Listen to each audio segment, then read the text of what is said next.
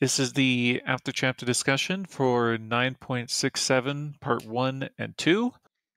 I will be hosting along with Ederon today. Hello. So, yeah, that's Ederon. So, let's just get ourselves started off with general impressions for this chapter. I'm sure everyone has some really great a lot of things to talk about for the general impressions. So how about we just give, favorite scene as well. General impressions and your favorite part of the chapter. And Ederon, do you want to start us off or should I? I can. Yeah, Okay. overall I was not ready for this chapter. I last chapter I talked about that pirate was able to destroy my soul, and this time she actually did it again. It was tense, pure tense. Nobody was really safe. Every POV we got was a potential death, and it was crazy. Um, so many people died. I think we're gonna talk about it later, but I think my favorite and my most shocking moment was the betrayal of Bethel and Thomas. I'm not sure if Thomas was really if he knew what Bethel was doing, but obviously he's gonna back her up in whatever she does. And it's just on point. It's perfect. I should have seen it coming. Bethel was always the one who was struggling the most and had the most and was crying about the most about the sacrifice, about the past, and yeah, to get her sister back, I didn't see it coming. I didn't see it coming, but I should have, and that really hits me because I really liked her, and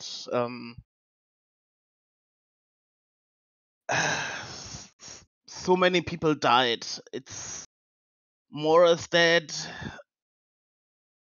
Silver Mob is dead. I mean, it's not Sylvan, but still. Yeah, I it's a lot. overall I love the chapter. What kind of score would you give it? 10 out of 10. That was pure TWI masterpiece. That was a 10 out of 10 chapter. I would definitely agree. It's 10 out of 10 for me too. I absolutely loved it. It was hard. There was a lot of death. There was a lot of hard moments in it, especially the end where we're left on the super cliffhanger. We want to know what happens, right away, but we gotta just wait, be patient.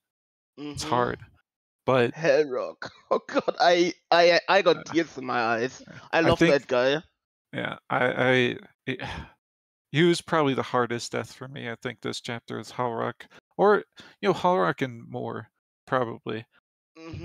Both of those were the hardest deaths for me. But other than that, I think my favorite scene, or I guess like collection of scenes through this whole entire arc, um was the Fae plan to take out Casigna, basically. Like I thought that Oh, was really well done, and it was just like it came together so well in the end.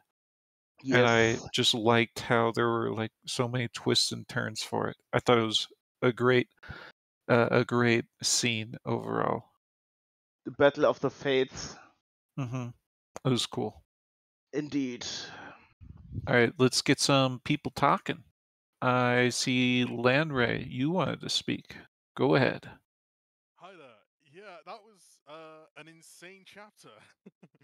um, I was just shocked, like moment after moment. I honestly I didn't know who was going to betray us, who was going to be next. With Fama was just like a shot to my heart, like when that came on. Oh, sorry. 2 seconds. Um, Yeah, actually, I think I'll stop talking because I think my mic is acting up, so I'll just type. Sorry about that. All right, no, you're okay. We could Oh, hear okay. you, but it's if you want to type it out, that's fine.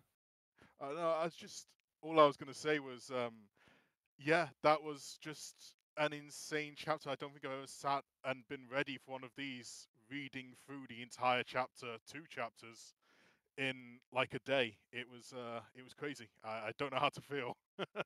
Fantastic though.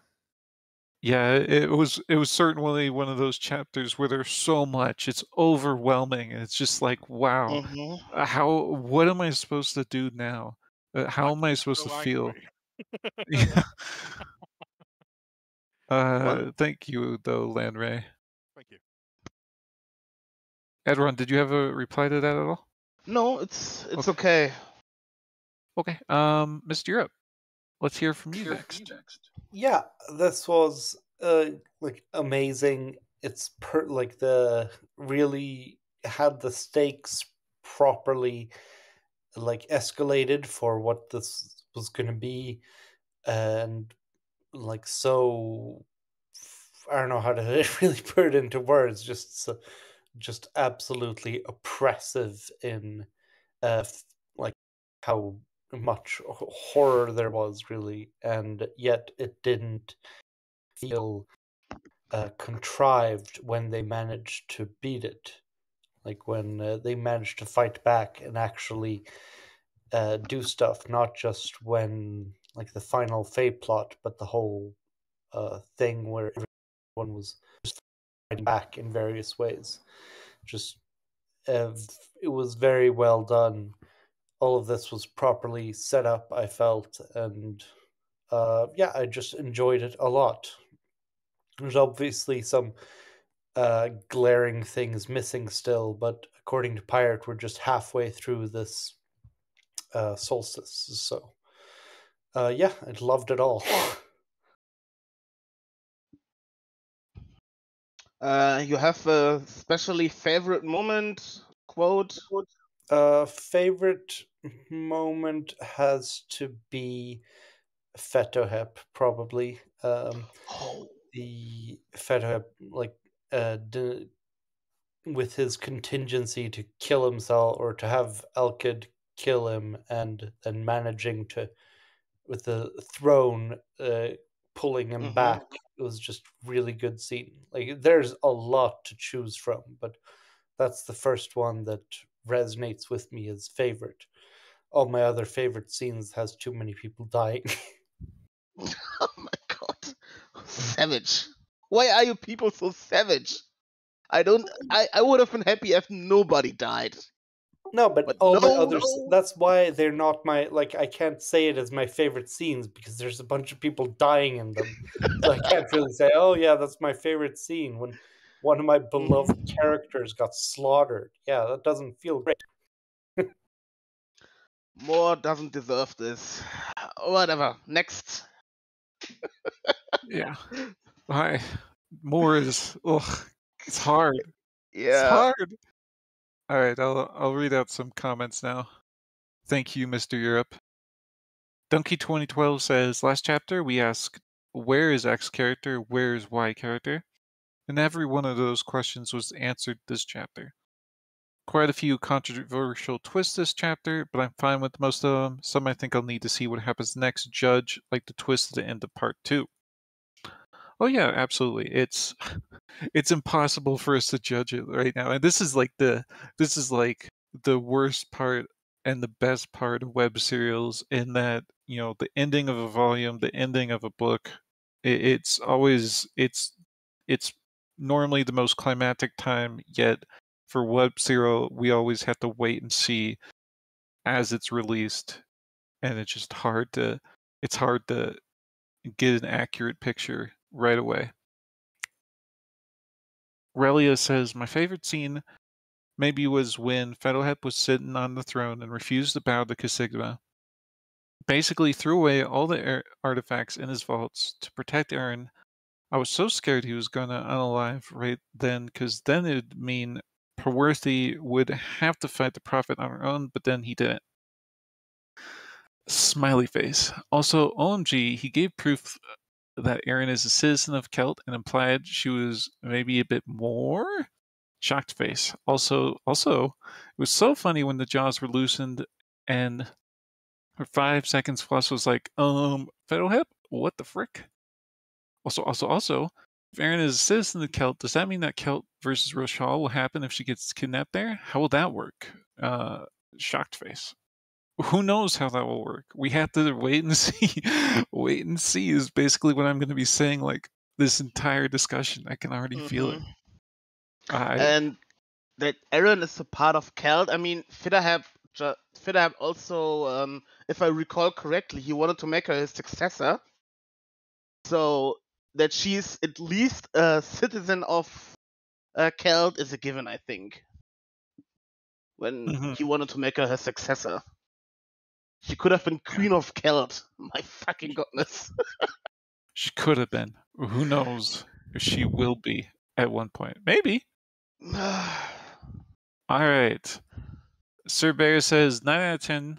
The -1 is because I have a problem with Fedahep's scene. Felt too much. It felt like too much. It felt like Pablo was hammering us with, hey, Fedahep got contingencies to die. He got so much of them, and then none of them were triggered and none of them were used against the Jaws. It felt sad to have so many Chekhov's guns and none of them were fired. It felt like a waste of a scene. I definitely disagree there. I absolutely loved Fedahep's scene. It was really great. Sir Bear also says Sanctuary Ends is probably the best part. I loved those scenes too. Those were really tragic. Yep. It's like we got all these beach scenes and now they're never coming back. The beach is never coming back. It's gone forever. Forever. And it's just perfect. I mean, it's trapping people. It's trapping so many undead there and just sending them back to wherever the sanctuary is coming from. Sanctuary ends. It's you really felt every sanctuary end like a loss. It really is a loss. Every room, it was awesome. Yeah, it was great. Well, it was. I say it's great, but I don't mean it was good that happened. It was just, it was a great scene. All right, continuing with reading reactions. McChuckles says more dying hit me the hardest. The necromancers and sanctuary end scenes were my favorite. Overall, I liked the chapter a lot. I really loved the additional scenes like Tyrion's and the ending scene. Glad you liked it. I agree with everything you just said. Lan Ray says, no one felt safe at all. I kept thinking, well, maybe one or two side characters, but we lost entire plot lines here, as well as heroes who deserved their happy ending. My god, the Half-Seekers, I love them so much. I have since their first appearance. I don't know if anyone hated the Half-Seekers. I think a lot of people loved them for a long time. So it's impossible to not like the Half-Seekers how they are written. Yeah. I mean, more this gentle giant just being thankful that he's allowed to be in an inn and nobody looking down at him. How he's taking care of Mersha. Oh my god, I'm starting up again. God, I hate you, pirates. Yeah. Ugh, it's so hard. All right. Mystical Pie says, this was an incredible chapter. Favorite moment was Fedahep. I love Fedahep, but almost wish he died because his credibility and standing in the world is going to crumble. And I don't see how Kelt is able to continue. Would have been an incredible send-off for him, but we'll have to watch him and Kelt suffer throughout the next volume instead. Also, Howard and more sad face. So obviously Fedahep has some problems right now. He's expended a ton of his arsenal. His undead are gone for ever and ever, and Kelt is at the weakest it's ever been. But I think this is the point where they can still keep going down. But I do think, and I hope one day Fedahep will turn it around once again. We'll see how it goes. Valtherain says, we lost a lot of people this chapter with suffering, but also hope Caligma was the greatest threat, and she is out of the picture. As a plus, Kelt may have a chance since Kelta's soul should be free now. Kelta's soul would be in Hellste, though.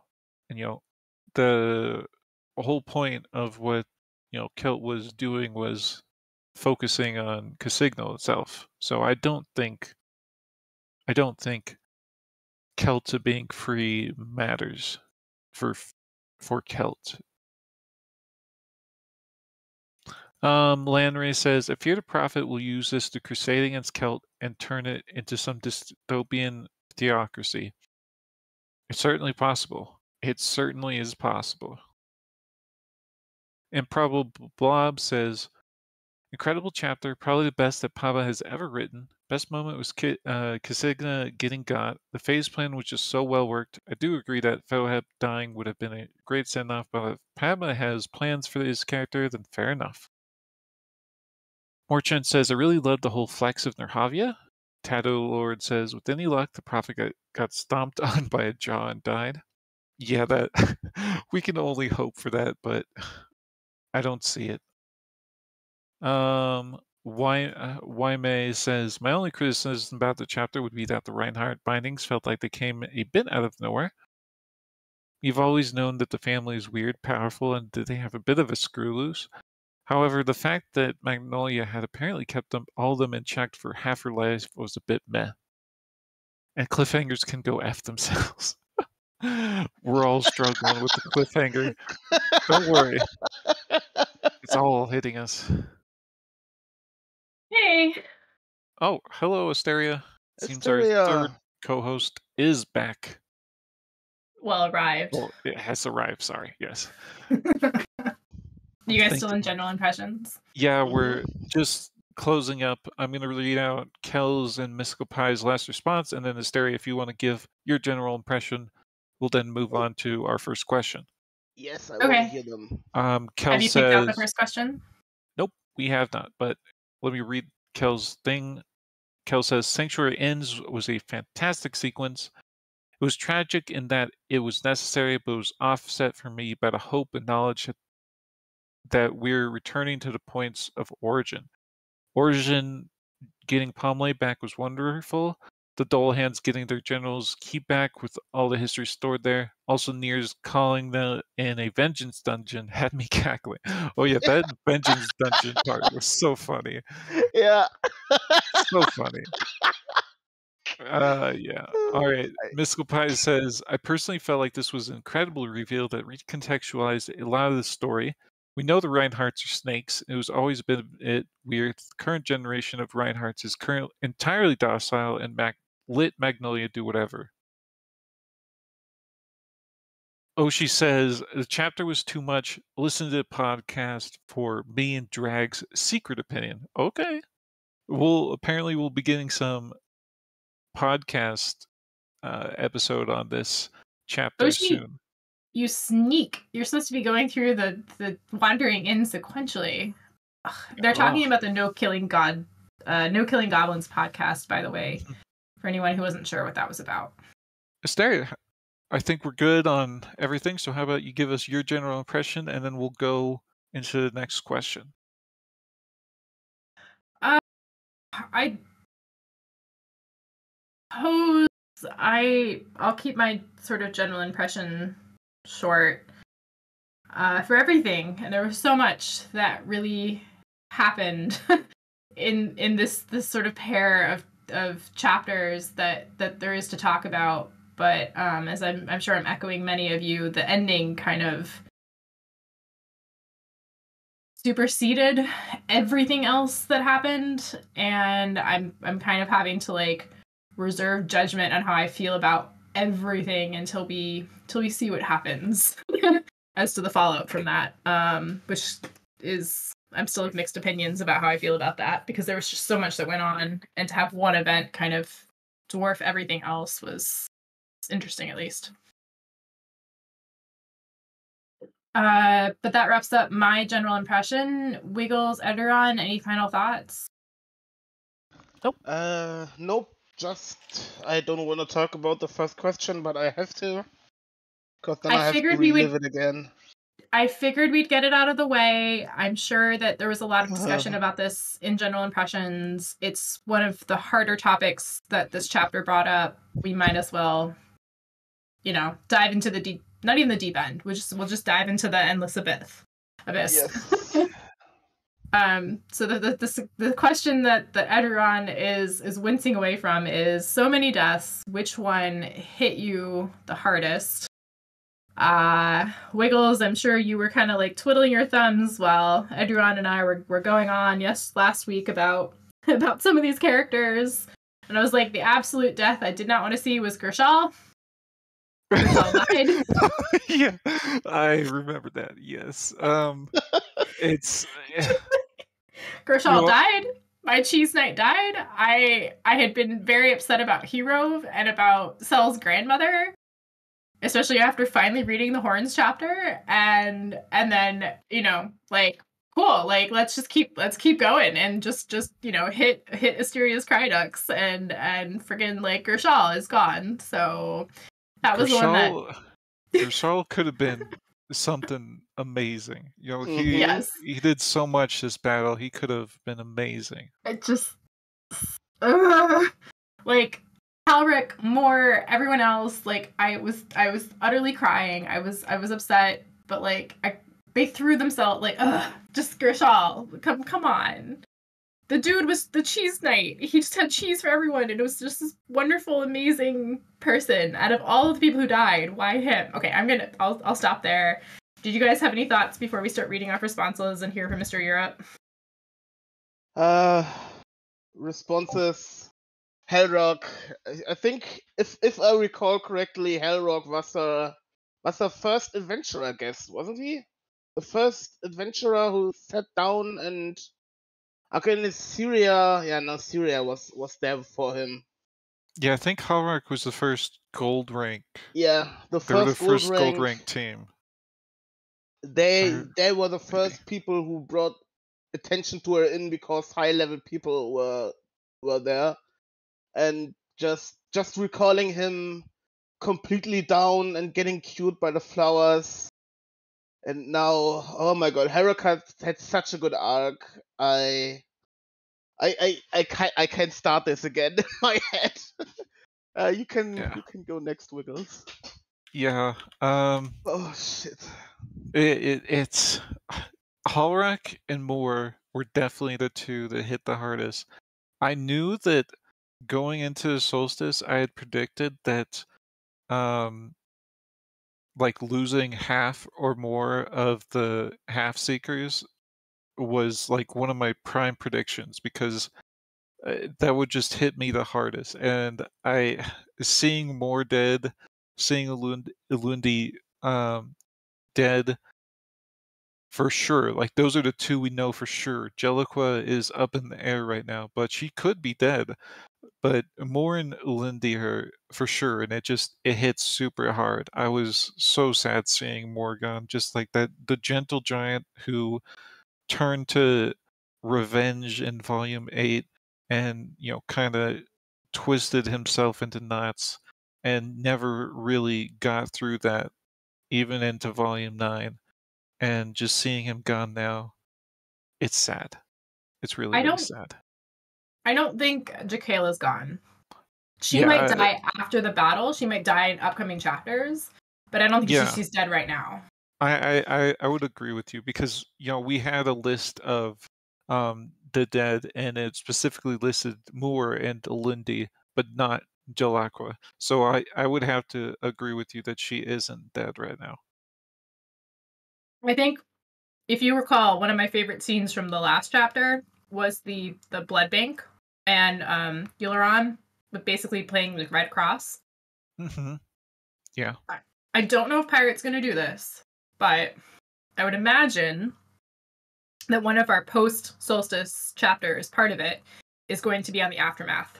You have people who are not dead, but are dying. And I would imagine, in a sort of more realistic kind of battle, which is what this was, we are going to see characters that are not dead, but we're going to lose them because there's no healing potions. Mm-hmm. So we're dealing in like the first major post loss of healing potion battle, and I think what we're going to see is is some loss of some of these characters in the blood room, with trying to be treated, but they're just not going to make it, would be my guess. Don't give them ideas. I can just see it. I can just see it. We know Pirate Watch. We know Pirate Watch MASH. They have that as a reference. That's one of the biggest plot points in MASH. In fact, like 2 of the key episodes in MASH are about like characters who are like, they're good, they made it, and then like you learn about they're dead. Like what's MASH? I don't even know what it is. It's a TV show. But it's a TV show about caring for victims post battle, and that's what I expect is going to happen to characters like Jakayla. That's not what MASH is. Why are you lying to him? I know that's exactly what MASH is. Ignore that person. You what's it, Oshi? All right. Talk now. All right. Calm down, Right. everyone. Okay, Asteria, I do agree with you that I think that's actually what part of the epilogue is going to be about, is going through and maybe not necessarily seeing people die from their wounds, but just going through and seeing who has died, who is left over after the battle. I think that's what the epilogue will be for. We could lose some more in that too. You're absolutely right. That would be very, very realistic. Oh, this is gonna break me. Okay, so with that said, and all of the feedback from the hosts, any non-host needs to ping to talk. Mr. Yura, what are your thoughts? So, like the first would be like the most tragic for me. Honestly, wasn't Holrock or more. Like they were really sad, of course, but kind of felt like it, like kind of like I accepted it.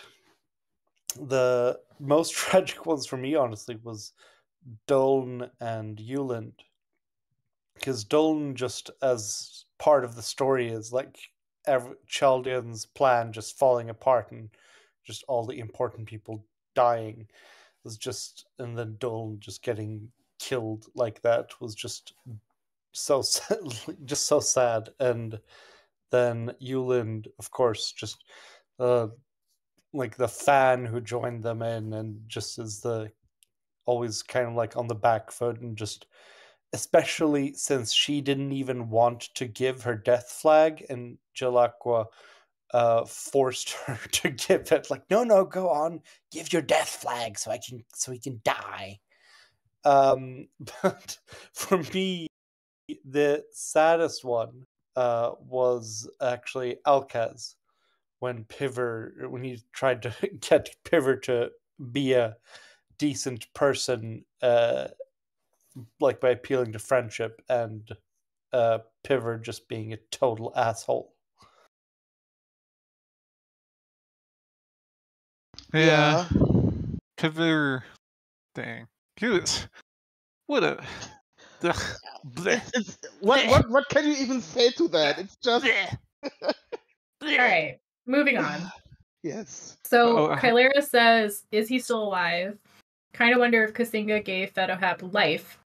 And then they leave these quotes. Yet remember this, they have never found life more intolerable than death. His lungs moved for the first time in centuries as Fedohep took an unconscious breath. I thought Fedohep was alive again. And now he's dealing with both the Prophet and being at war with all of the countries that the Undead attacked. Wiggles, any insight? Edoron, thoughts here? I doubt he's alive. Like, I don't read that as him being alive. That's just me, though. I think that breath is what's the English word? Why are his lungs moving then? Yeah, it's a reflex. It's just I think he was, and he acts like he is an undead, and I think this lung movement was involuntary. It was really, he's so distressed that he even like took an unconscious breath even though he doesn't need it. I read it like this, at least. Okay, I'm going to disagree here, because unconscious breath to me means that his body is like, I need air to breathe. And so when you're breathing, most people don't think about it, right? You just breathe until you start realizing, and then you are thinking about breathing for a while. But I think Fedohep's back to life, and I think that's part of the reason that he lost complete control. I mean, I know he didn't have really control of the undead, but the undead were totally gone. So I think Feto's back to life, which I guess we haven't. Have you guys talked about our favorite suicidal general Not strategist? Yet. Not yet. Not yet. Yeah. Anyway, so Fetohep, I think, is back to life. Sidehammer says Halric, Moore, and Gershal hit the hardest, but they're on copium for Moore since Uland was seen in the Land of the Dead, but Moore was not. I'm pretty sure Moore was seen in the Land of the Dead. Am I wrong? He was. Sir Bear quoted just below where Moore is mentioned. Improbable Blob says gotta be Moore. Sarah Bear says Moore is dead. Valthuren Valthuren. Valthuron. Yeah. Okay. Valthuron says Chikela wasn't there. One can hope. Rilla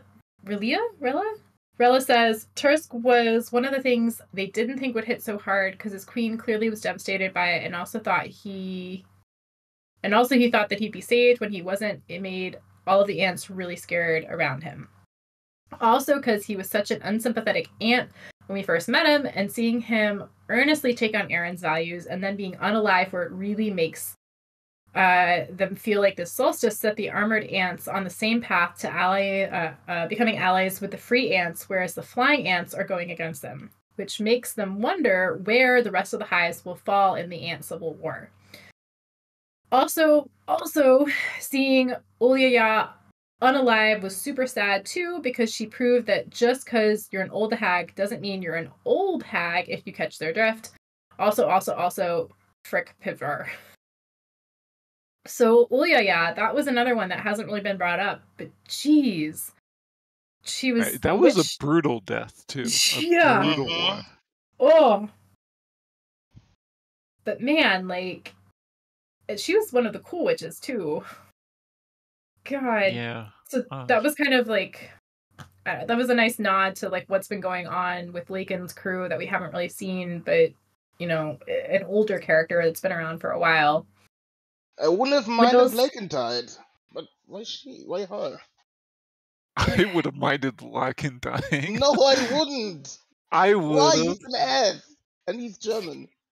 All right, Wiggles, do you want to read Lanray's? Sure, I'll read out the rest, and we'll get to Oshi.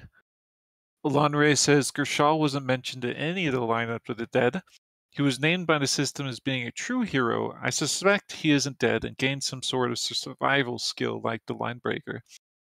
You're right, he wasn't mentioned dead in the Deadlands. But, you know, as Pierre quotes, narration says corpse. So I do think it's much more likely that he is dead, but you're absolutely right that we don't know because we didn't see him at the Deadlands. He gone to the other place. Dio Trio or Dio whatever Trio? it was. Yeah. I mean, you also have to remember the point of views that we got in the Deadlands were Halric and Dervish. I think those are the only two. So if they don't really know Gershal, they're not going to pick him out amongst everybody else. And Gershal could have also gone to the Angel Land, so yeah, that could also be another reason why they didn't see him. Yep, it's up in the air for now. That would be interesting to finally see a POV from that place. Mm-hmm. Oshi, you wanted to speak. Stuff happened. It was bad. No, I won't do it. I talked a lot about like which deaths affected me a lot on the podcast, but I'll do it again for you guys. I think on a personal basis, not on like what's the most epic ones. Olialia was one of the most epic ones, and Gershal's, but what really hit me is the non-death of Chalion. I know you said death, but technically it was an attempt at death. Oh. Chalion's attempted self-mutilation versus what happened. It was a really cool parallel between what happens with Fetohep in 6.56 and what happens with Chaldean in 6.57. So you have this epic scene with Fedohep where he sets up his own sacrifice. He's going to die, he's going to lose himself, and he does it for duty, and he does it for his people, and he does it because that's the right thing to do, and that's what he is. That's what and who he is, the King of Kelt, living the legacy of that person, that being that he's trying to embody, Kelta. Sits at the throne, it's self-sacrificial, and what ultimately stops him from dying is not a curse, is not a negative thing, it's his people. His people reach out, the name sewn into his robes. It's the belief of every single person in Kelt. They wanted him to live, so to keep his duty, and he wanted to do the same. And because he's mortal, and because even as a revenant, he's still the King of Kelt, he matters, and so he stands against death herself and says no. Very mythological, very Greek, Hindu, whatever you want to go back to, like ancient mythology reflection. And then you see the parallel straight across to what Chaldean did. Chaldean is a strategist down to the last moment. His purpose has always been the duty of protecting the Drakes, ensuring their continued prosperity, their life. He defends them, but he does it in a way that's so diametrically... the purpose is the same, but it's such a different methodology, and he wants to die. He wants to die, but he does it in a way that will have the heroes who would follow him die, the stupid ones die, and the ones that survive will have like high levels and they'll be able to do stuff. And the smartest ones, the ones that he wants to train and to lead, will survive and they'll keep it. And he's trying with his last breath to stamp his own legacy onto Palas and the Drake nations as a cities as a whole. Only the smart ones survive. Survival is all that matters. Nothing else is as important as that. You have to be smart. Your duty is to survive and grow and keep the Drakes alive, whatever the method. If it means sacrifice, so be it. And he cuts himself up and tries to die, and Casigna sees through it and just goes like, bitch, no. Suffer.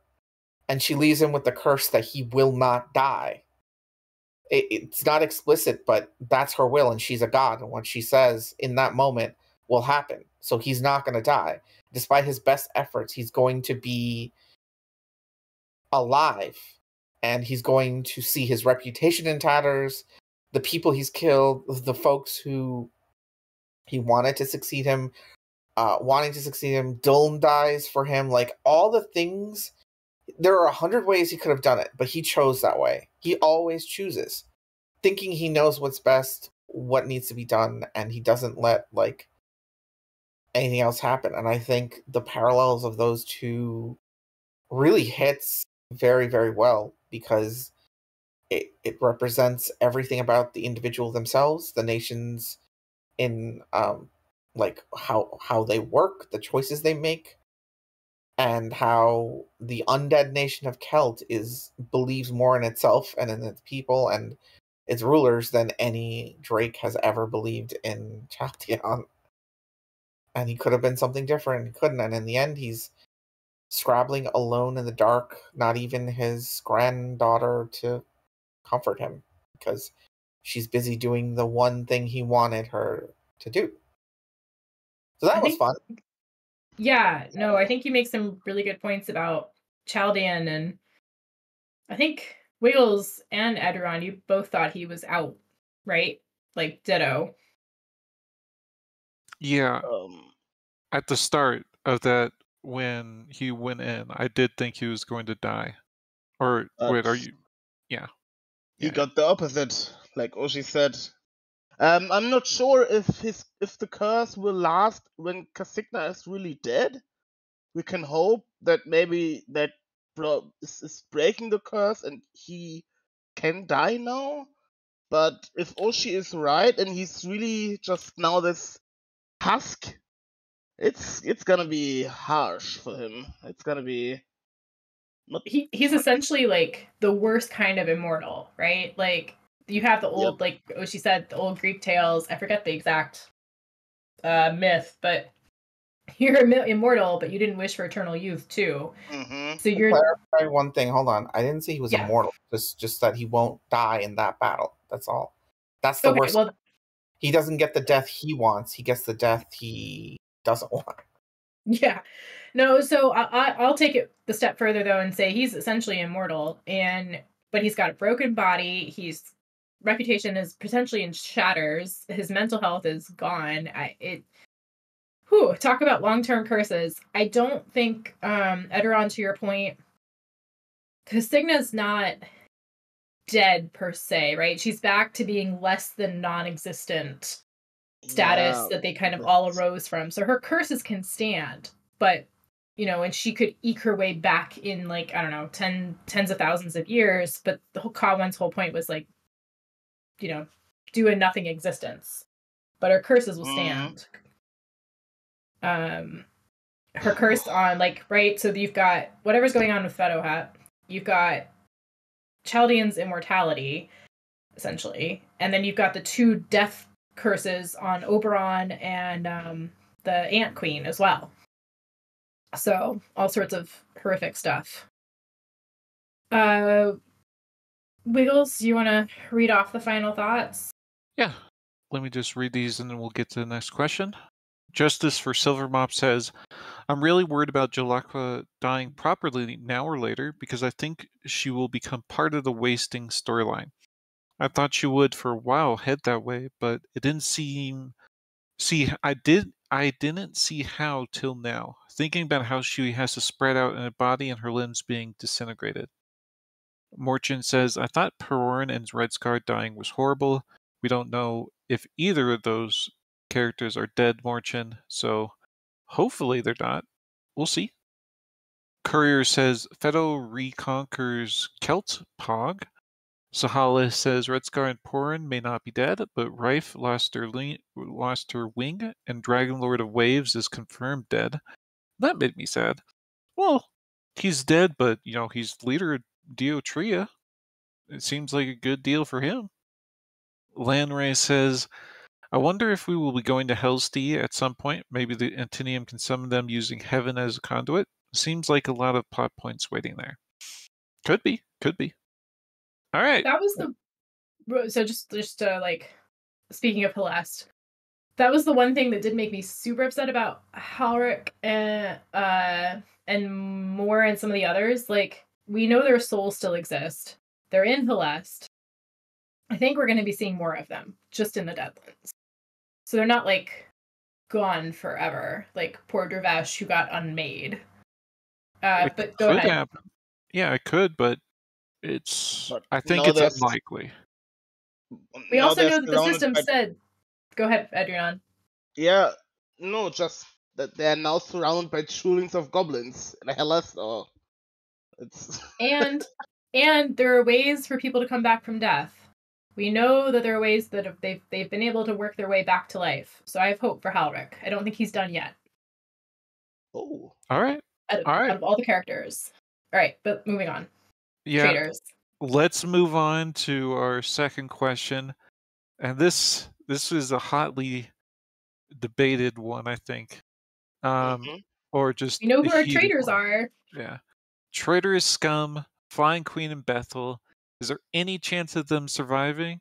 And what will they do if they survive? What is Bethal's next step if she gets out of this valley alive? What is the Flying Queen gonna do? What did the Flying Queen get? We know that Bethal got her sister back, but what could have convinced the Flying Queen to do something so monumentally stupid? Edoron, Asteria, either you have a thought, otherwise I'll just go ahead myself. I would just open this question up to, like, were you surprised by who the traitors were? Because we had the discussion about who's going to be a traitor, if anyone. And we were making predictions, and Flying Queen and Bethal were not on my list At least one least. person in here. One person thought about Bethel. I They- can't remember who it was, but somebody predicted Bethel. Yeah, I think they also predicted the Flying Queen too, but yeah, it Bethel, you know, it makes sense in the Yeah. end because Bethel has always cared a huge amount about her family, and she's always been very fickle. You know, she'll do whatever she feels right, no matter the cost. And this is just something that feels right for her, I guess. And it's hard for us to accept that. Mm-hmm. I don't blame her, honestly. Like, I don't blame her for the choice. I think if she does survive, I think she's cut a lot, like she's lost a lot of friends, she's lost a lot of contacts, but there are people who are going to side with the gods. And Oh, sorry. No, go ahead. I don't think she's down a new path, but I don't think people are going to kill her for making her choice that she made. I do blame her because she should know that her betrayal is gonna cost other people their sister, their brother, their mother, their father. Other people are gonna lose their family because of her decision. And she should know that. She should know how it feels, how it is, and that's why I can blame her. I'm sad because she was probably my favorite noble of everybody. I always enjoyed her when she was there, and now that's all gone. I can just see a fucking traitor now, and that's crushing. What I can't understand is the Flying Queen, because it's not logical to betray them, because everybody is gonna fucking hate you, and everybody's gonna come for your head. Even Okay, well, I mean, okay, so the Flying Queen, first off, she's always been characterized as an idiot. Like we've seen her do stupid stuff a lot. But the other thing is the queens themselves just do not think of the other races as like allies in that kind of sense. They're already enemy number one of all of Israel. So why should they care if they betray the other people, you know? It's kind of their primary thought. And only the Free Queen has really turned around on that thought in a significant way. The other ones are still no. They're just like no. We don't care about anyone but ourselves and at the end of the day. All right, but thank you both for giving some thoughts. I guess we'll start moving on to people who want to talk. Sir Bear, what did you think? Sir Bear? lost in action. Move on to Lanray then, and we'll circle back. Lanray, what did you think? It was very interesting, but I genuinely think that the Free Queen might have been stupid enough to be tricked. I would guess that she asked for Antinium back, or possibly Belsfereda, or whatever the name of the original queen was, which wouldn't be a soul that Consigna would have. Like, she might have even done it on the promise of someone being brought back that would not have been. I think that she is going to be killed by the other queens, just out of principle, for siding with a god. If she isn't, I imagine that rear Centinium that's left, the bard, might make an appearance on Israel at some point, and he would definitely kill her for siding with their enemy. Yeah, it's something that was just like we need to know what she got out of the deal, I think, to properly contextualize whether or not the other Antinium will come after her for it. Because if she got something crazy good out of the deal, they might not even care, simply because they don't understand who Consigna really is. This could be the big split, and it does lead into my fear that the ROSHAL slavers are using the Antinium as a base to take back the people they kidnapped from the inn. That's certainly possible. Like that just makes sense from what we know. Which would lead to that big split of Israel against the Antinium, or at least against the Hivelands Antinium, possibly of the Armored Queen siding with our side, and the Twisted at a foot. It could also lead to the Free Queen dying, because we know the Free Queen is destined for death now. She's like death touched, and so she is going to die. Who knows when that will be, but she will die. That does, yeah. I guess Bird would have to take over at that point, much to his disgust. Not to get too off topic though, so I'll end that there. Yeah.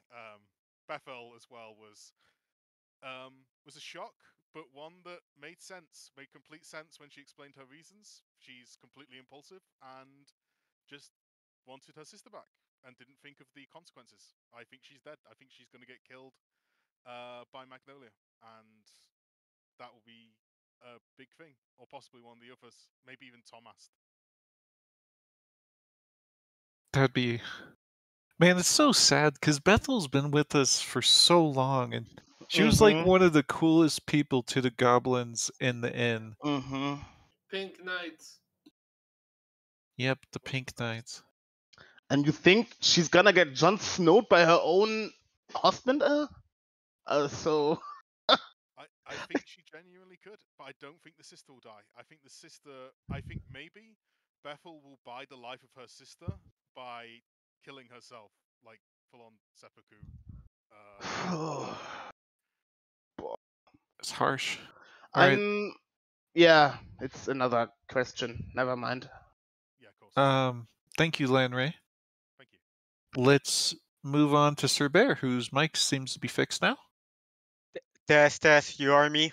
Yep, we hear you. Okay. So I was going to talk about the Flying Queen, but everybody talking about her, so let's pull out my copium. I think Bethel will survive. With we're not being free and probably going to full vengeance on Mayona for what she did to her own family, I think some of them will probably protect Bethel. And Bethel got one big advantage in the north is that she got probably the best knight order in all of Israel. The pig knight are equivalent to the knight in Thurindia. They're really good. They are heavily armored. I don't see Thomas betraying her wife. If the knight still are still protecting her, despite Bethel not being honorable and being a traitor, her husband will follow the will of his wife, and protect her. So maybe Bethel will die, but I think that's volume 11 or plus thing, not volume 10. I definitely agree with you, Sir Bear, in two ways. That Thomas, I do not see Thomas ever betraying his wife. Nope. No, he's a carpet. He's a living carpet. He obeys every. Okay, no, I don't. I wouldn't go that far. Don't call him a carpet. Bethel says something, he obeys. No. Don't say it like that. These two are Bonnie and Clyde. They are just... No, they're not. Bonnie and Clyde are not criminal for once. And... No, I mean, these two are just on for the ride. No matter what the other one does, the other one is gonna support them. Yeah, the true love, that wasn't. Okay, so, but yeah, I agree on that I don't think he'll betray him. The other thing is, I've seen a lot of people say that they think Bethel is just dead. And I disagree wholeheartedly. Nope. I think Bethel is getting out of this battle. Like, absolutely getting out of this battle. And she's going to be a plot point moving forward. Maybe not V10, maybe V11, but she's going to be a plot point going forward. Consequences. Yeah, because one big factor for Bethel is that the north is a mess. Multiple army dies in Liscor. Tyrion got battled also in Elendemir, so he lost soldier. There's Alright. sickness, there's plague, there's the Reynard free. It's a mess. We're going to keep this moving forward. So I know you guys, we have a lot to discuss, and Bethel's going to be a major point of contention coming up. Oh my god. Donkey 2012 agrees with you, Sarah Bear, saying the north of Israel is about to have Reinhardt chaos, which Bethel can use to sneak away. Flying Queen, they don't know about. Sahalis says they think it depends on who the Flying Queen brought back. Could she have asked for one of the Antinium who died to the Kraken, like Guac the Builder, or Amazing Shaper Queen? Improbable Blob says the Flying Queen has a chance. Bethel is doomed. Valthran says the souls of those Antinium were never in Casignal. Caligma wouldn't be able to bring them back. So then we've got Rila's thoughts. Bethel is gonna unalive because Mag's having her as an underling, being one of the only InnWorlders to take Caligma's offer is honestly embarrassing, but her younger sister will probably live because there's no way that the only human to truly be brought back from Casignal would just lose her life immediately. The Flying Ants will lose the Ant Civil War, which will someday happen, but unlike the Grand Queen, who won't because she's prideful, like Casigma, also the Flying Queen will learn to capitulate and become a good person, kind of how like Pavir almost was. Also, it would be super funny if both Bethel's younger sister and whoever the Flying Ants brought back would both be really, really mad at being brought back. Also, if Bethel survives, it would be because Thomas unalives, which would be sort of a life for a life thing, which would be really, really tragic. And they are also betting 20 Monopoly bucks that Bethel runs towards the Goblin home. So on that note, Mr. Europe, what are your thoughts? I don't see either of them surviving for much. Like, if ROSHAL uses the Antinium tunnels to escape, and this is kind of a plot with Flying Queen and Grand Queen, that just sets up for me Civil War Ant, and that, like, Kulbakuch is definitely gonna go. I don't know if he's gonna straight up murder Flying Queen, but he's going to be pissed as hell over this, and he's technically above them in the hierarchy. I just don't see it ending well for Flying Queen at all. And for Bethel, I disagree that she's going to survive for a later volume. I just don't see how she's lost every single, she has no alliances with everyone except that everyone who used to be allied with her now hates her, and everyone she wasn't allied with still isn't allied with her.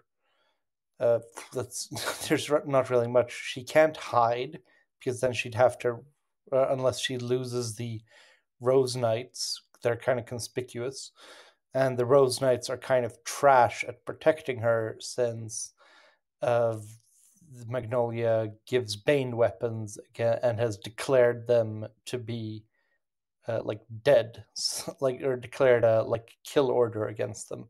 I just don't see how she has any chance of surviving, and unless someone is really, really stupid, they kind of have to die, especially her sister. In order to, we've seen before that there's the whole Belavir thing about that you can't just make horrible deals and bring people back because that's gives too much power to these eldritch beings. And right, but Belavir is a witch, whereas this is a goddess. Yeah, so it's worse. Anyway, but the point is that's just the things I think, but what's going to happen. There's also what I feel, and that's, I think there's absolutely no defense for Bethel. If Flying Queen somehow thought, got something out of it, or thought she could get First Queen back, that would kind of make sense. That that you could make an intellectual argument that this battle isn't as important, and like freeing Rear is their actual priority for their people who are dying there. But Bethel was literally just, oh, everyone's dying around here, but I have someone I like more, so I'm going to betray everyone and just fuck over everyone that like cares about me, all my responsibilities, everything, and just not even remotely act like it's a big deal. I agree that she's like one of the more I'm fun. Gonna stop you there because we gotta keep moving since we're coming up on Can I our just say mark. the last thing? Yep. Just I agree that she's one of the like favorite nobility, and this is why everyone should from now on agree that nobility are trash and we need to guillotine them. That's it.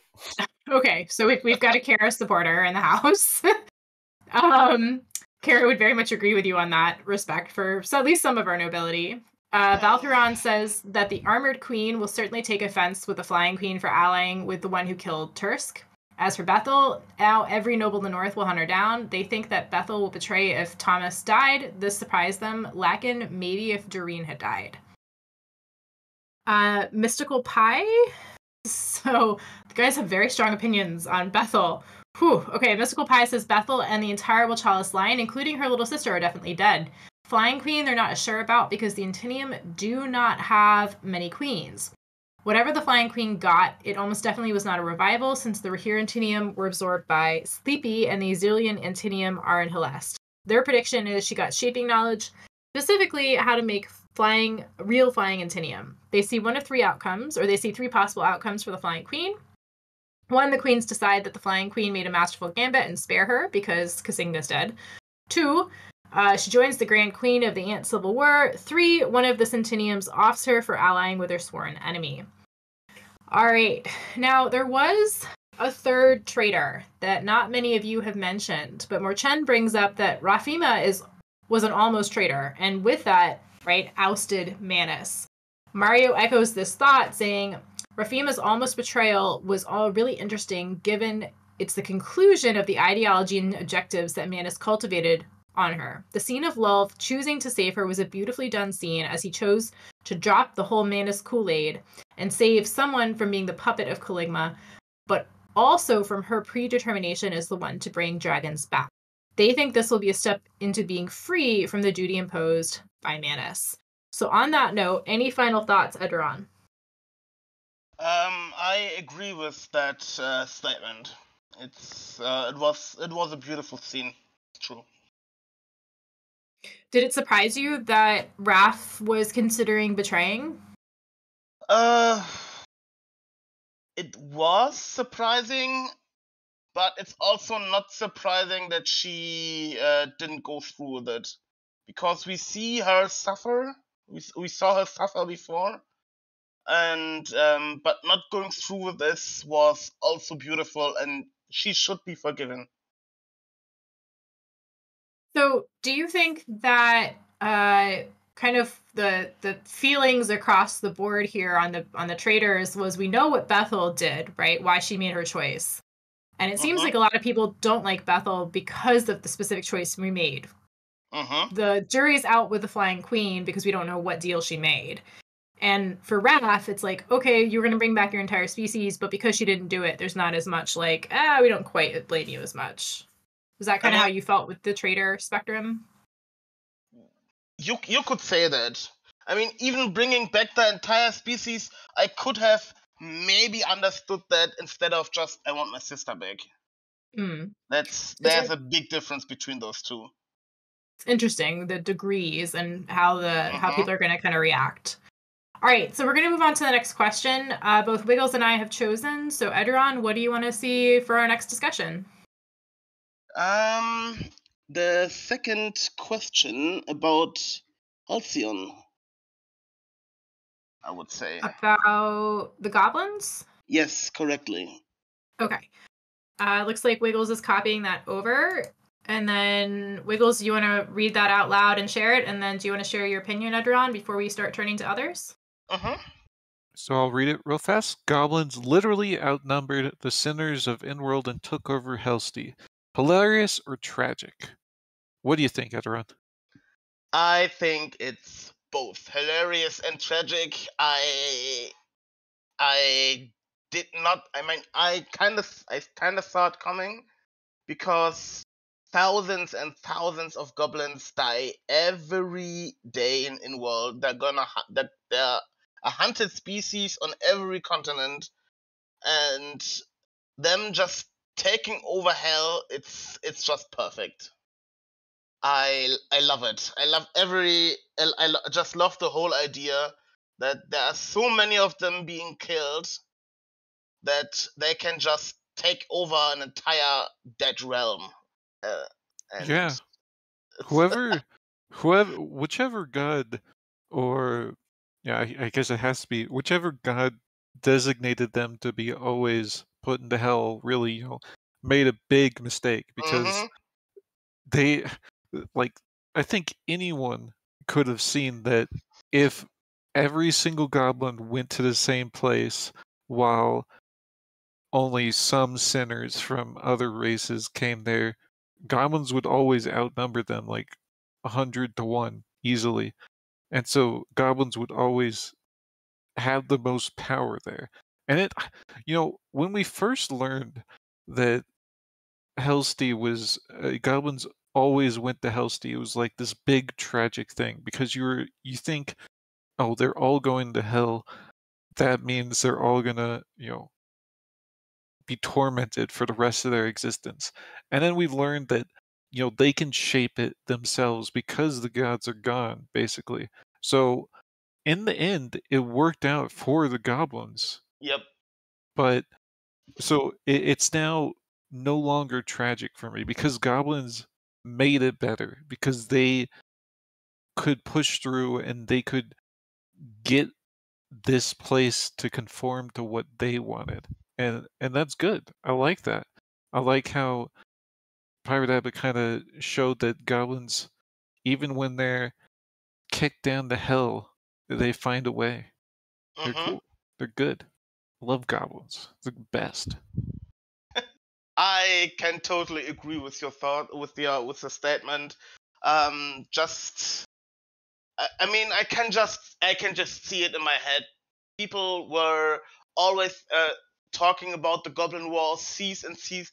I mean, these are millions, billions, and trillions of goblins who are just dying every year, and I don't know if it was confirmed already, but I mean, I don't think we know why Goblin Kings are getting like mad all the time. It's a biological thing, I think we have been told. But I thought it's because they get the knowledge that all goblins are going to hell. I thought that's the reason why all of them are like getting angry.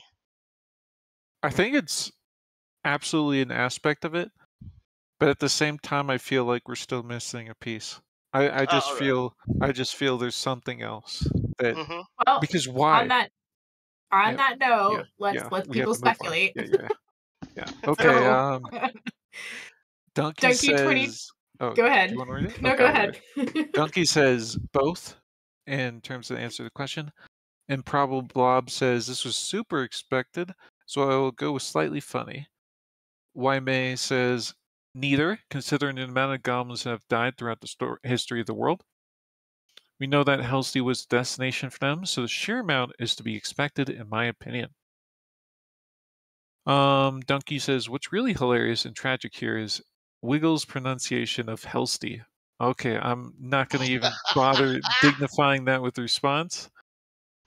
Relia says it's more hilarious because goblins finally got one over on the InnWorlders. Weird face with the W. Though we don't know much about how their lives are there yet, it might suck a lot. I don't know.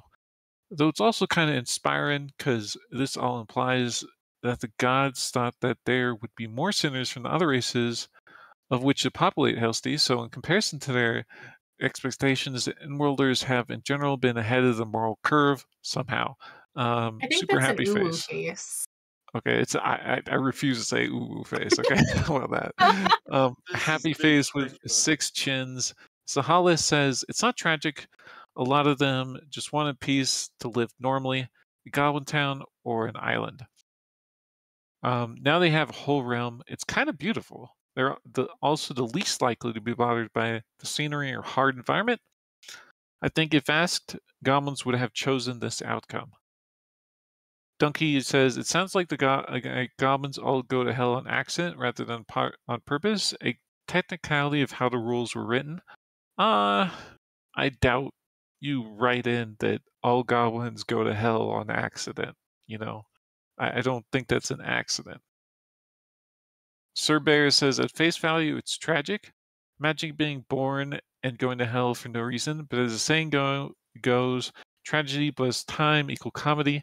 It's funny the goblins are the dimension leaders and the big boss of the place and pull the reverse of the normal life. Yeah, it's great. I love to see it. Love to see it. All right, Mr. Europe, let's hear from you. All right. I'm not surprised at all from like as soon as we found out that all goblins go to Hellste, I feel like this was the natural conclusion. Like, oh, you're saying that these occasional calamities that rock the world and just conquer their way through anything, they're all hanging out in the same place, and only the worst of the worst go there as well. Yeah, that's gonna end well for everyone that's not a goblin. But yeah, I don't see it as really tragic in that sense. That obviously they were going to take over, and it's just funny that they managed to seize their own realm finally after the whole thing with the Goblin Lord Race saying that. Like, oh, we're gonna create a goblin land, and they have one. They just have to die first. But yeah, the really interesting thing, of course, is that this when it was revealed that this is where they all go after death. That I'm convinced now that obviously that was what made the elves declare war on the gods in the beginning. Okay. Thank you. Thank you, Mr. Europe. Let me just read out a couple more comments. Donkey says, maybe not an accident, but not directly goblins go to hell. More goblins go to hell because they all blank, blank, blank.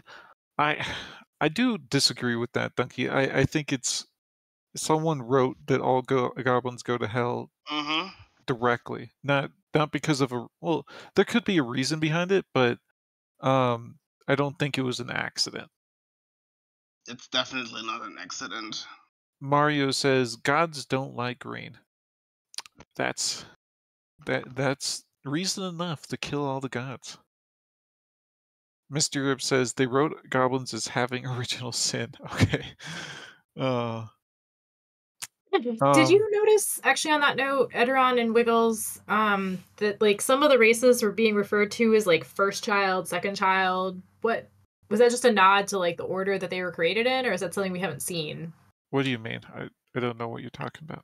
When like the gods and the Fae were referring to some of the species, like the satyr and like the goblins, like they just referred to them in a slightly different way, and I'm like, what do you mean first child or second born or whatever? Did you not pick up on that? They talk about the goblins, like the Fae talk about the goblins as like the youngest, and that I've always taken to be because goblins are killed off before they ever can mature, and like their whole society is killed off a lot. But we saw that kind of speak continued by a couple different people through these chapters, last chapter and both parts of this chapter. I'll have to find it and point it out to you. But yeah, it could be. Thought about it. What, Edoron? I have not thought about it. I'll find it. I mean, it's not part of the question, but when we are on Halcyon, we didn't have mentioned that Antinium apparently built their own heaven in hell. I mean, yeah. Oh my goodness. So the ants, the goblins, and everybody that was in Caligma's little hellscape, other than the souls that were dissolved, have all been pulled into I now. Okay, and it's a little bit of faith. It's just because the faith that they just started, I guess, that's even possible for them to build the heaven in hell. I mean, just the notion. I love Pirate for this. That Antinians build their own heaven in hell. It's just perfect. it's cool. Also, I do want to point out to Donkey that Asteria pronounces Hellste as Hellste for some reason. I don't know how. Because And that's what it literally pronounces says. Edoron pronounces Hellste as Halcyon. Okay, so apparently me saying it how it's written is the I weirdest. literally said how it was No, written. how I do you say literally... it? Okay, we're not going to get into a discussion about pronunciations or we will literally be here all night. So, moving on. YMA did say that they took the first child, whatever, as a kind of statement of how far they were removed from maybe being part of Avalon or the original species. Okay, so I'm not the only one that saw this. But I'll find the quotes and I'll pop them up over to you in chat.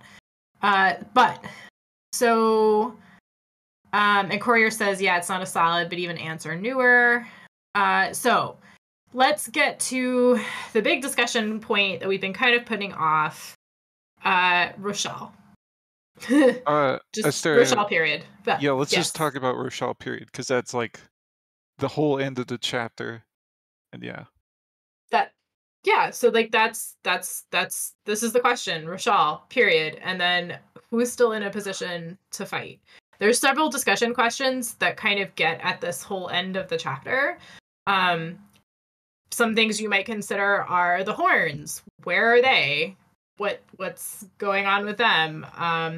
Who the heck was the Knoll talking to? What were the explosions? Just all of this together is this discussion question. So whatever you want to chat about, this is it. So on that note, Wiggles, it sounds like you have some thoughts. Yeah, I just want to say first off, let's take a calming breath. Let's not go too far into the what if Aaron is going to be a slave for the next 20 volumes and we get to see her slave life for years to come. Let's calm that down a bit. I've seen that kind of rhetoric in like every single part of the discussions for this chapter, and it's like, come on, people, wait and see a little bit. Have some faith in Pirate Abba. Just breathe in and out, calm down, try and take a step back. Everything's going to be okay. I like how you're just automatically assuming everyone's going to completely... Listen, I've been reading comments on the Discord all day yesterday. I see comments under the chapter. They're like, holy shit, Aaron's a slave now? I'm quitting. I'm leaving. It's like, okay. This is why I said at the start, I have reservations, and I am gonna just wait to see how the next chapter plays out. Yeah, just wait a little bit. That's all. Obviously this is a hard chapter that's gonna come up, I'm sure, for anyone to read. Like, if Aaron is actually captured, I'm sure this is gonna be one of the hardest chapters for a lot of people to read. Volumes. I don't think it's going to be a volume. I really don't. But if it is, it will be the hardest volume for people to read. Yes. But right now... It would get the horns back to Chandra, though. Mm-hmm, it would. But right now, I just want everyone to, not go crazy thinking about it. Not tear themselves apart thinking about how this could all go super wrong. Okay, so on that note, you have your warning, you have your marching orders. Let's start theorizing. I think the biggest part of that section that kind of really surprised me, like, we knew that they were, if you did a search, if you're like me and did a control find for the names, we actually did see hints that this was going to go down. We had the Knoll's name show up earlier in the chapter. This, I think, explains where the random genie digins came from. Like, you were wondering that, Edoron, right? Like, you were like, where did these digins come from? And it's like, well, now we know. Yep. So we have seen hints of this. It is there. Go back and reread if you missed them. But I think the most surprising thing was the system warning her. That was epic.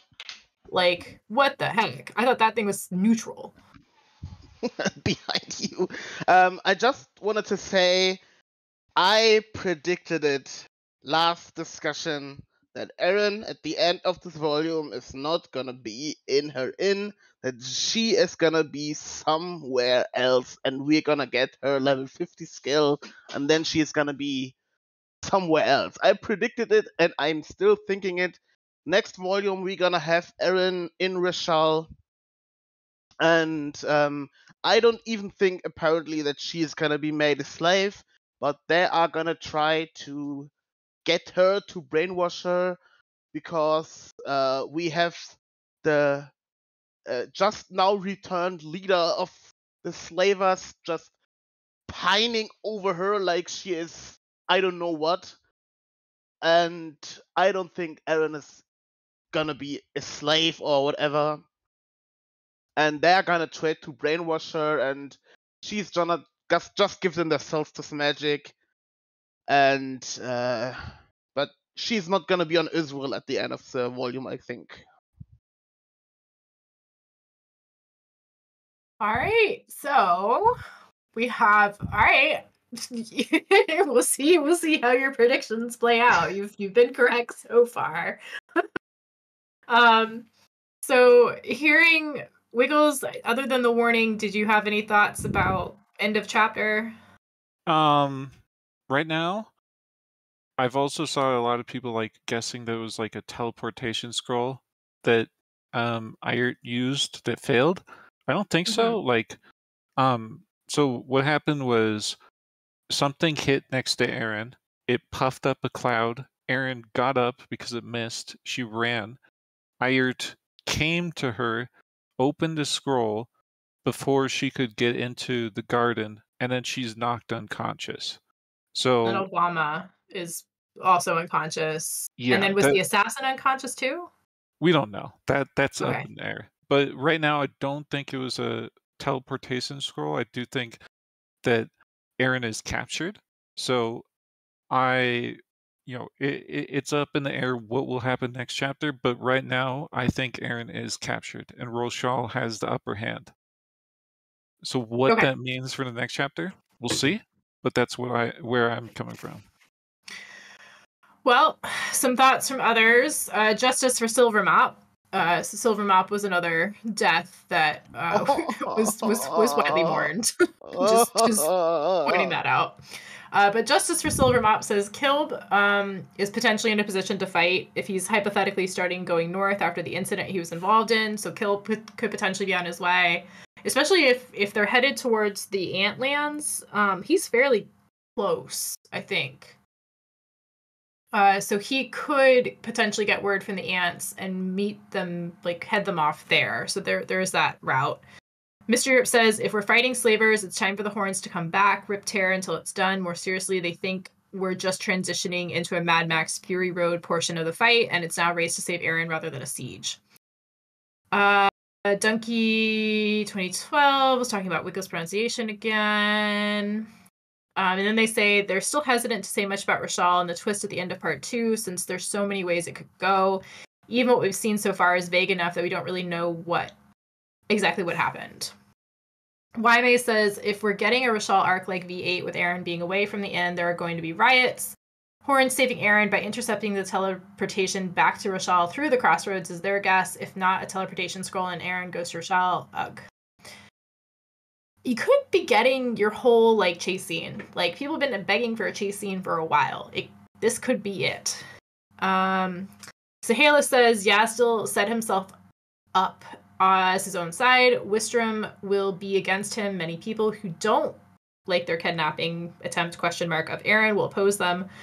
Floss may oppose them in the gods, but they have tons of resources and are allied to BK. They could see the Koras joining this side, maybe even Nerhavia. That's a good point.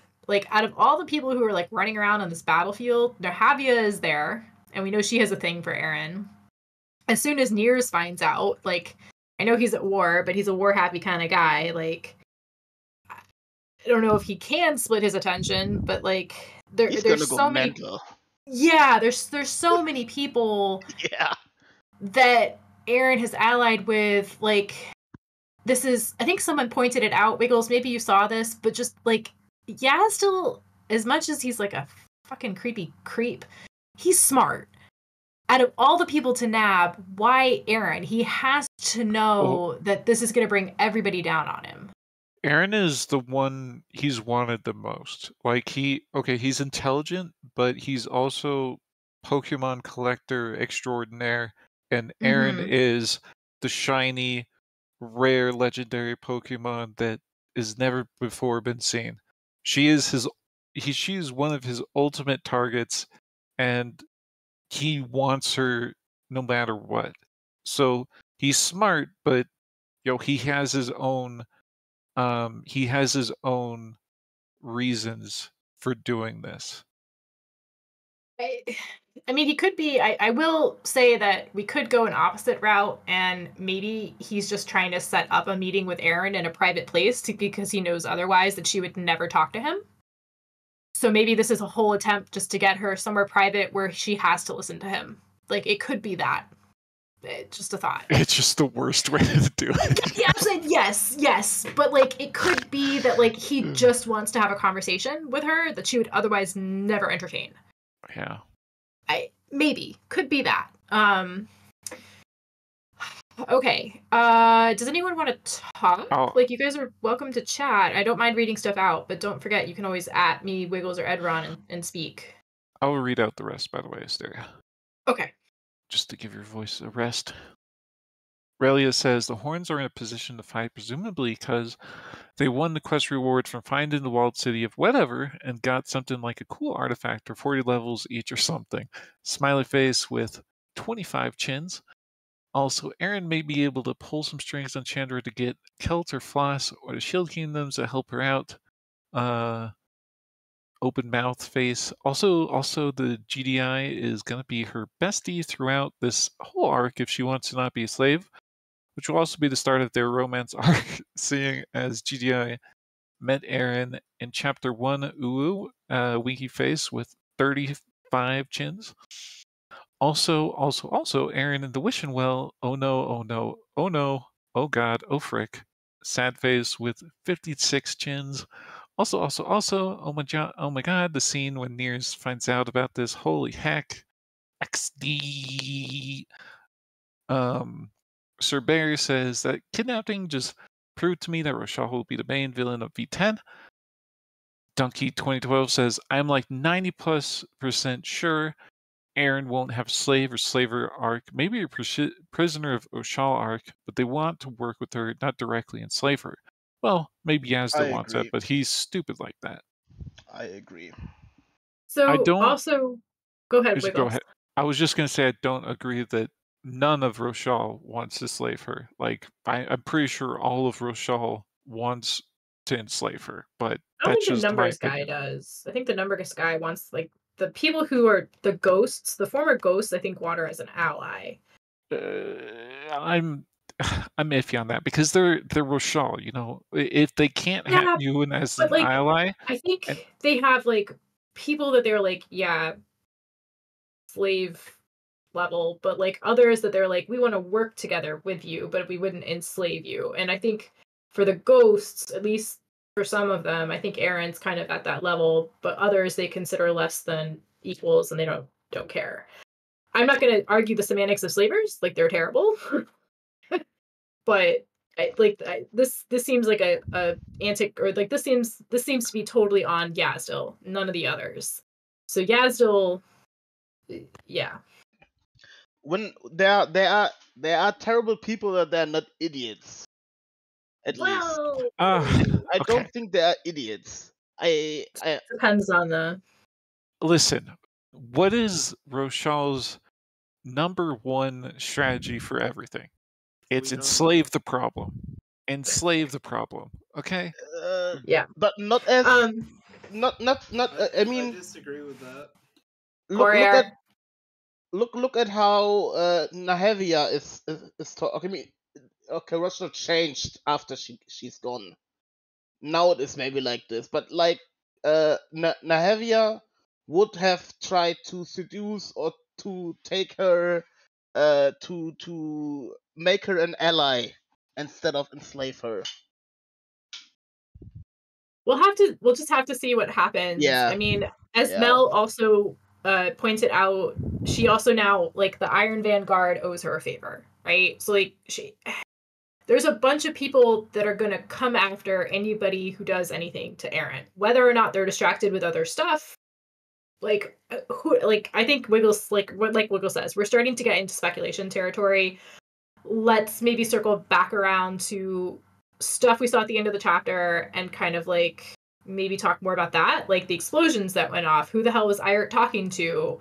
System warning Aaron. Was that system? Was it somebody else? We know it's not the Fae because it's not color text. It was okay. I'm absolutely positive it was the system, and that's like showing clear favoritism for Aaron.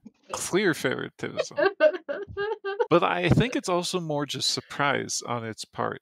Like, it was looking forward to that moment where it could give her these levels, and all of a sudden it realized, oh heck, something else is coming at you, and it got surprised and just kind of blurted that out, you know? Behind you. I think it would be so cool if next chapter we switch to the system's point of view, and it's like trying to deal with the fact that it like broke its own rules, and also like, no, you need to all like get levels up to like go stop this from happening. Oh yes. All right, I'm gonna finish reading off some of these comments, and then Mr. Europe wants to speak. Mystical Pie says, I'm trusting Pirate will pull this off. It seems like we're being set up to see the Horns step in to arrive and fight ROSHAL. There's not enough information to really know what's going to happen at this point, though. But a frenetic chase starting with the Horns running from the monsters in the crossroads and transitioning into the Horns chasing after the slavers would be cool.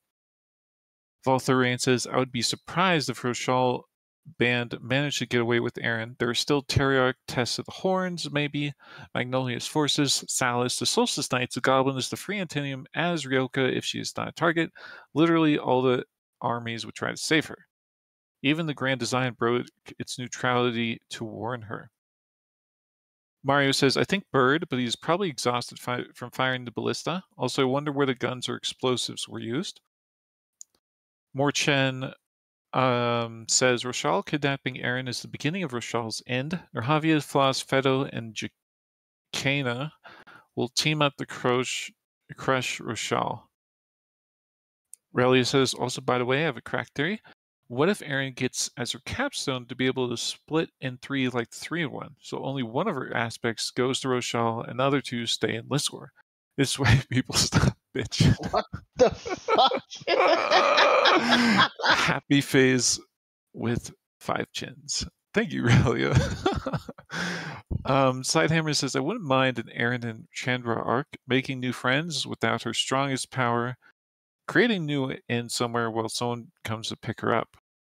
It would be interesting. Though I do think more people would not like it than would like it. Especially so soon after Volume 8. Courier says, I agree 5% think it's stupid to try and enslave, won't be enslaved. Alright, Mr. Yep, you wanted to speak about the system. Go ahead.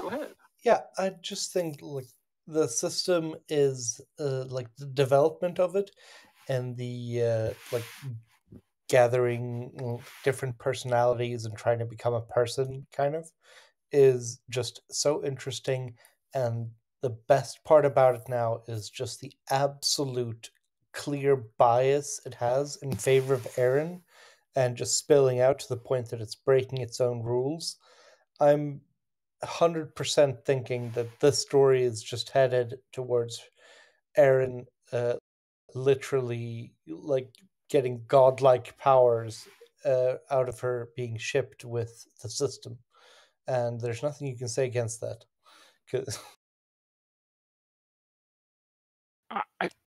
You're right, there's nothing I can say against that because I can tell you it's won't not gonna listen. happen. But like Ederon just said, it's not going to happen. The system fits all of her criteria when she listed them for a potential romantic partner. Just saying. Okay, that's true, but I still don't see it. Everything system. Oh my god. Oh man, I can't believe this dirty ship has gained more followers over time. What? That wasn't even the first time somebody brought that up. No, this has Oh been my going on fucking god. for a while. People are Anyways, mad. I think that is a good question to stop on, unless either of you, Asteria or Edoron, have another question you want to go into. We could do just end with a quick round robin of like top three, like first three responses to what was like the coolest scene. Like there's so much we haven't talked about. We talked a lot about a sad stuff. Like just most epic, most cool scene. What was it? Top three responses, and then or first three responses, and then cut it. Okay, yeah. Let's do everyone's coolest scene. What did you love the most? And we're taking the first three. Yeah.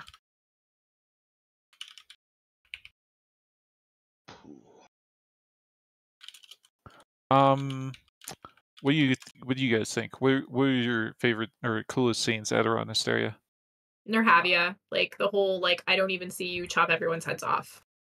That was just like friggin' like yeah. It was a really cool scene, but at the same time, it just told you so much about who Nerhavia was as a ruler. You know, it's like that Hemingway where it's like tell a story in 3 words or less, and it was just like tell a story about this character with 1 skill.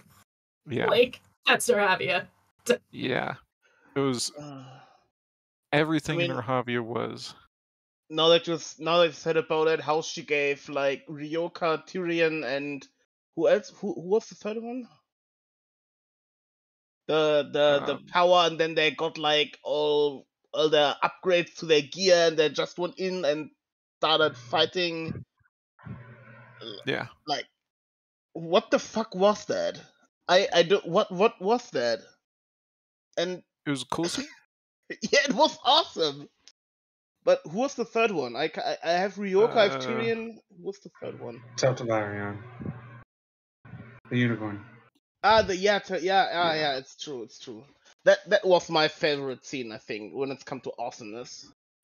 For me, my favorite scene was similar, or one of the coolest scenes, I should say, for me was also the battle in the Greater Teleport area, but not because of Tyrion and Ryoka and them, but because of just how Rysveri acted. You know, it really showcased he's just like he actually cares a lot about mortals and people below him, despite bad mouthing them at every turn. I just thought that was really cool character development for him. That was my coolest scene. I agree. He's just a giant tsundere. Yeah, exactly. Anyways, I'll read off some of these responses. Relia says, coolest scene was when the Mother of Graves was revealed to be a failed copy of Caligma.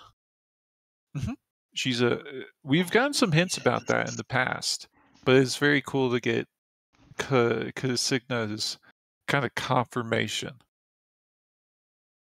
Y May says, Fedorhep defying Casigna definitely, because of all the reasons previously mentioned says talked about. Mr. Europe says Magnolia's whole vibe throughout the Solstice is that, if that counts, her pulling everything out and having no chill. Oh, I forgot. Just the scene of Magnolia just holding the giant down with no effort whatsoever is a really cool scene too.